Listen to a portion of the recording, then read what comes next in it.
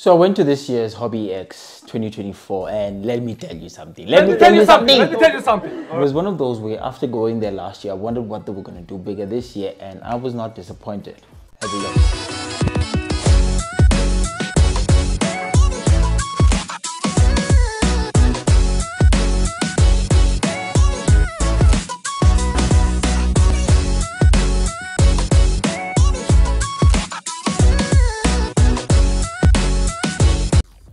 So it would seem that the theme this year was Retro Rewind, and a lot of that revolved around having in-person classes and workshops, and I can guarantee they did not disappoint. The moment you got in, you got a feel that this year's was a bit different because you could see that the organizers focused more on a lot more interactive activities to not only sell to the people but to also show them and get them involved, because there are people that learn things by doing it and they only get hooked and addicted once they start doing those things.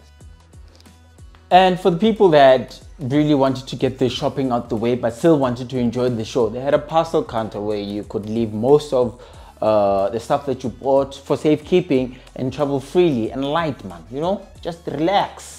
Speaking of retro, one of the people that were there was Eurasian Entertainment, and what they basically do is they have arcade style booths where you can rent and or buy, I think, I stand to be corrected, but you can buy those, and what they basically allow is for you to play all the 24 and 48-bit games that you grew up playing on at corner cafes with 50 cents. I mean, now they're 2 rands or 5 rands if you can even get any of those.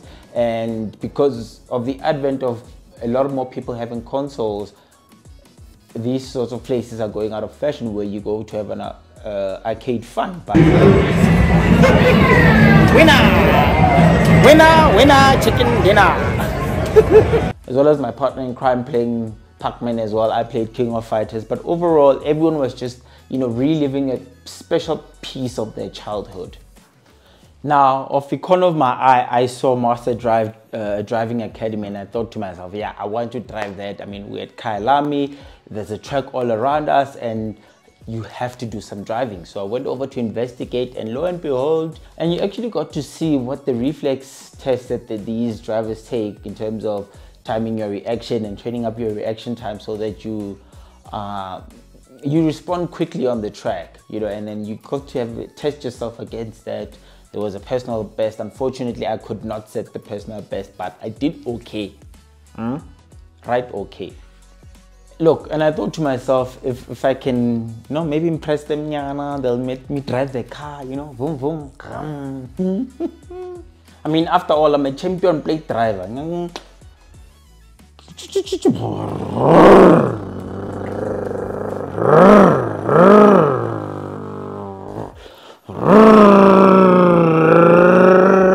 And we got to play a few rounds of table soccer, and you got, or foosball, depending on where you're from. But you got to see that there are some people that play the exact same way they play on the pitch. So there are these other guys that are just cop and donor, spinning everything.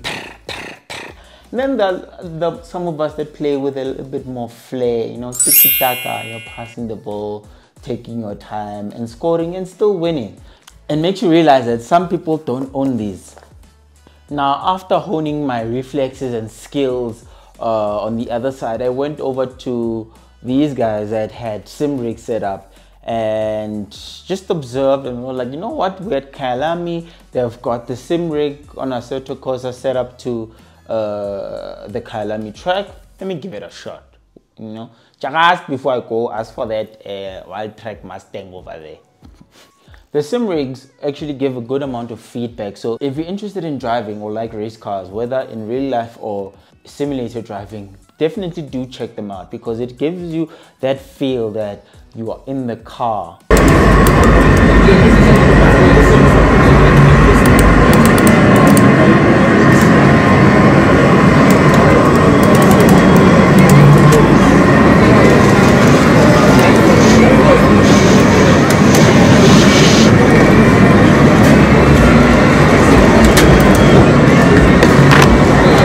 Yeah, so this is basically how I felt while I was doing all of that, you know, giving the feeling. So if you're really interested in racing, hold on.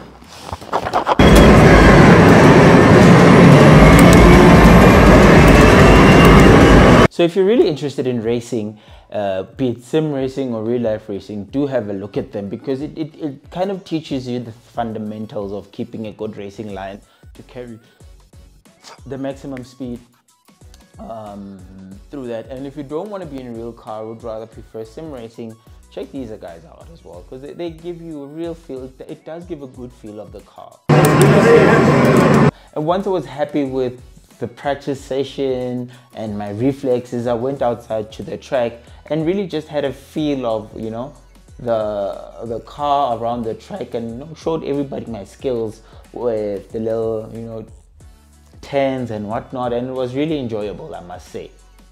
I mean, if you really look at my face, I was so happy. I was in giddy land. I was extremely happy at this point, because I got to do something that I have not done in a very long time. And if my skills are anything to go by, I have a future. Lewis Hamilton started like this. It's never too late. Never too late. And for the little ones that can't reach the pedals, you've got these electric vehicles or electric cars or electric toys for them that, you know, they can just drive around and cause havoc in the house. You know, get them addicted to being petrol heads very, very young. Right way. Now, to those of you that are somewhat entrepreneurial, there were a couple of shops that were dedicated to like laser cutters and laser printers, or specialty, let's just call them specialty printers or industrial printers, you know, that could do your laser cutting, your specialty printing. I mean, and these guys from Genotech showed us a couple of their products where they do laser cutting on all surfaces, metal. They do laser engraving. They do sticker printing. I mean, even this, we saw these. I mean, you'll see on the screen, but these are like stickers that, you know, you can get for your business and whatever. And they're good quality. They've got a glossy finish, and you know, it's one of these things that you're like, okay, you know, every time you see one of these, you ask yourself, where do these come from? And they come from businesses like this, you know. So it is good quality. It's not going to be damaged by rain or anything. But yes, it is things that you look at and you're like, oh, okay. If you're on that entrepreneurial side, you could have a look at these guys. There were Trotac as well that showed how their laser engraver was working, as well as these guys at MER Systems that also had their products on display. Volkano also had a couple of their products on display, from laser printers to earphones to power banks to screens and whatnot. So, and you know, this was just a little bit of the tech section. Now, one of the big highlights or big additions to this year's HobbyX was the bottom section, which they now termed the man cave. And this was just beautiful. And this was just beautiful. I mean, for someone like me, I could spend the whole day down there. The whole day. Like the whole day. Which I technically did.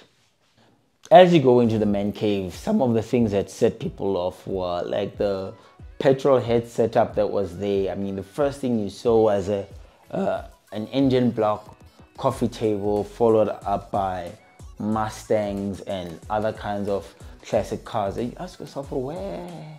Even me, I want one. Ford, give me Mustang, please. Now, most of us have heard about Legos, but if you've heard about Legos, then you've heard about Meccano. And Meccano is sort of like Lego's bigger brother, the serious one. You know, the one that has all this stuff together. And these are geared to people that have a very large interest in engineering and the built environment on a smaller scale, you know. Just like some people have toy cars, some people have toy trains. We'll come back to that. And some people just like to build buildings, but in a model set based on Meccano sets.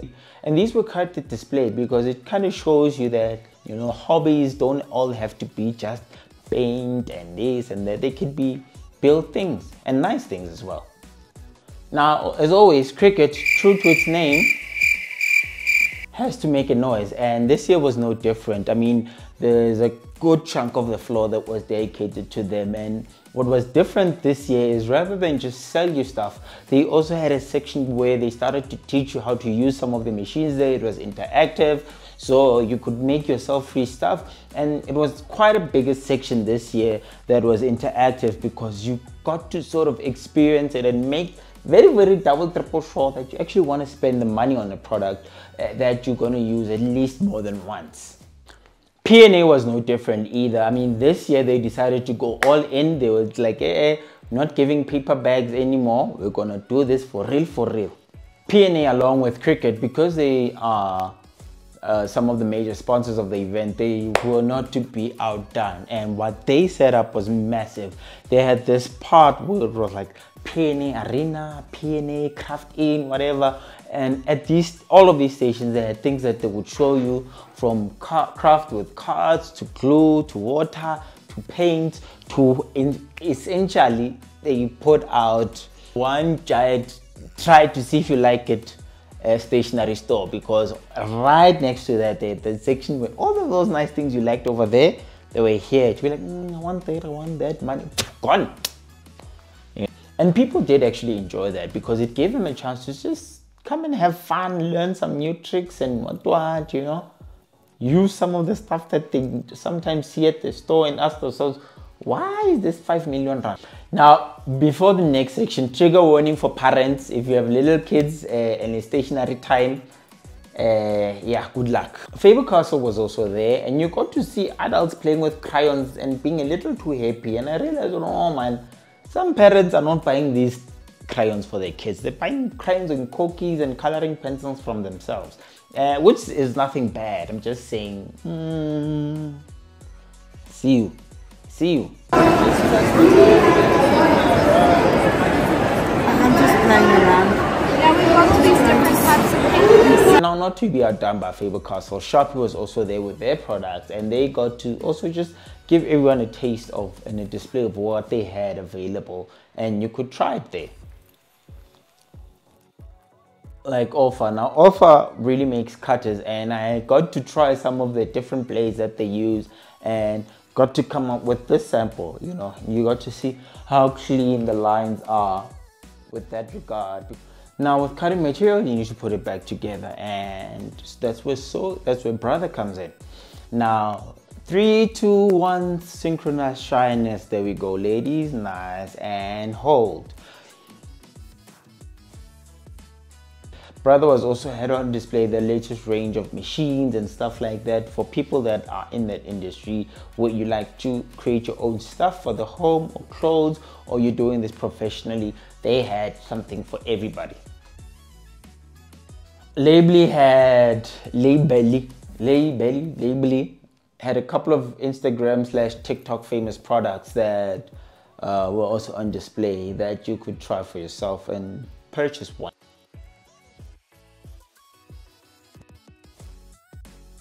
And if you like the idea of pottery but don't really want to make your own from scratch, shops like these where they sell completed that just need to be painted are something that you can consider if you want, you know, halfway, like 70–80% there, but you just give it your magic touch and make it personal.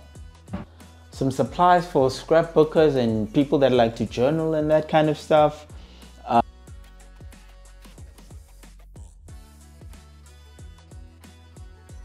Some other supplies from clay shops and whatnot.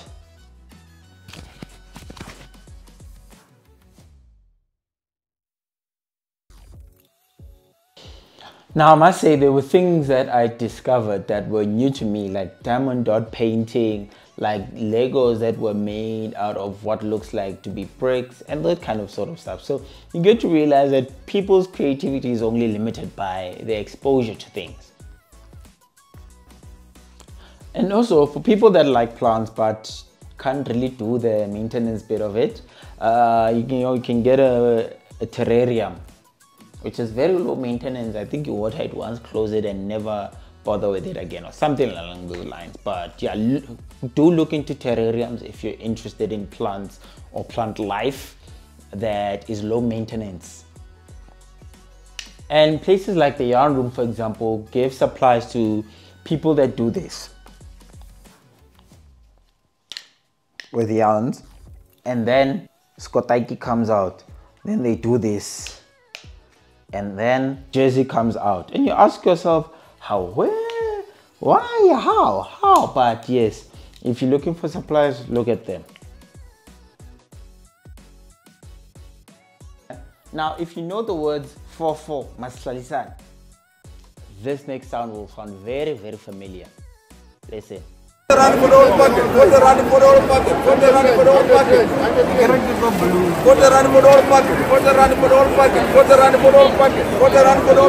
Maizey Craft is also, I think, one of the sponsors because their exhibitions are also quite large, but they also specialize in like printing kind of stuff, like refills for your Cricut and all of that kind of stuff, and generally your desktop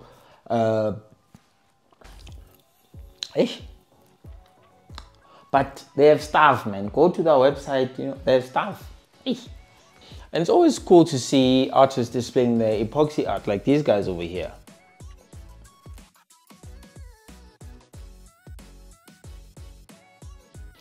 And look, if your kid really wants Meccano but right under the age restriction, you can have a look at other solutions like these guys. I think it was Cosmic Comics that had the setup of Meccano-like sets that, you know, teach them hand-eye coordination, how gears work and all of these things, but in more kid-friendly plastic. So this was also a solution. And there was some friendly competition as well, where you had the pool challenge going on, where I think they were winning a pool stick worth about 1,000 or 2,000 rand, something like that. But essentially this was to get to see who can sink all the balls in the quickest amount of time. And yeah, as you can see here, it was tough competition here and there. Some misses were uncalled for, but overall great little challenge. Tjoko Paints also featured, and what they did is they had both an interactive section as well as a showcase section where they had an artist who was using their paints to paint on a canvas or a couple of canvases throughout the day, just to highlight, you know, the practicality and the real life uses of these paints. And as you can see, he's quite a talented young man and he was doing his thing. So yeah, if painting is your thing, have a look at Tjoko Paints. Speaking of paintings, there were some good looking paintings. I mean, this painting of this young woman, really, like, she looked very familiar. I don't know from where, but I'm pretty sure I know her from somewhere. And overall, HobbyX 2024 was wonderful. I got to meet a couple of people that are doing great things. And next year, HobbyX will be on the 1st to the 4th of May. The 1st is actually a holiday, so you can just have an extended HobbyX weekend. See you next year. Cheers.